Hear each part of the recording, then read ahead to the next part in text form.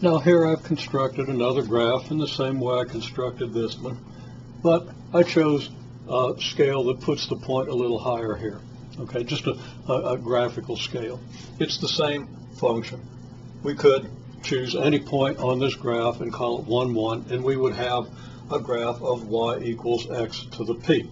At least we would have an approximate graph of y equals x to the p, approximate to the extent that I could construct it accurately. And I didn't measure these out. I did this all by eyeball.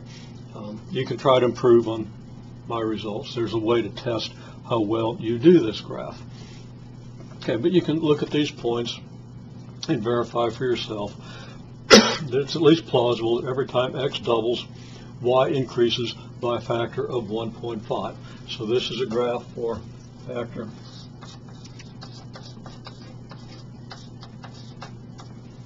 1.5, and I'm going to go ahead and extrapolate the 0, 0 point again, and then connect these points with a smooth curve.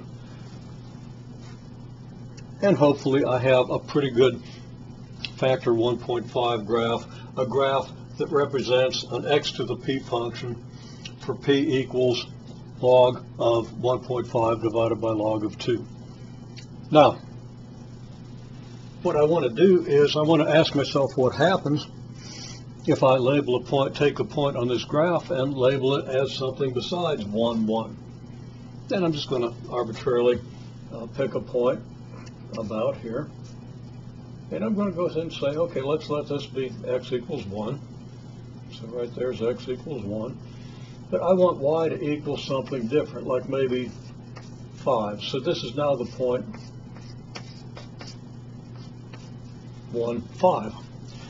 Well, clearly this is no longer the graph of y equals x to the p, because 1 to the p is 1, not 5. However, it turns out, and you can prove this, and it's perfectly plausible to say this. There's no big surprise once I say this. You'll pretty much believe that it's true, but believing that it's true doesn't mean that it is true. Okay, so that is a graph of y equals 5x to the p. And I'll write, again, something we haven't proven, but I'll write out here that p equals log of 1.5 divided by the log of 2. Okay, so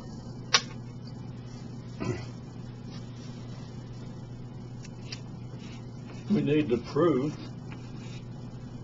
that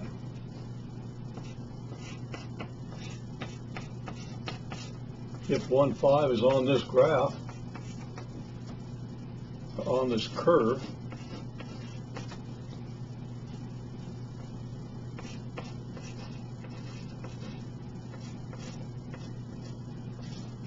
then y equals 5x to the p,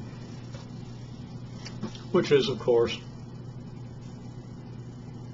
I don't have room to write it, 5x the log of 1.5 over the log of 2. Now you really can't read what I just wrote there, but we understand that for this specific graph, p is log of 1.5 over log of 2. Could have written it on another line if I'd had a little more foresight. Okay, so this isn't really important. That's implicit. But I've written it out just to indicate that you can take this value for p, put it in here, and that's so.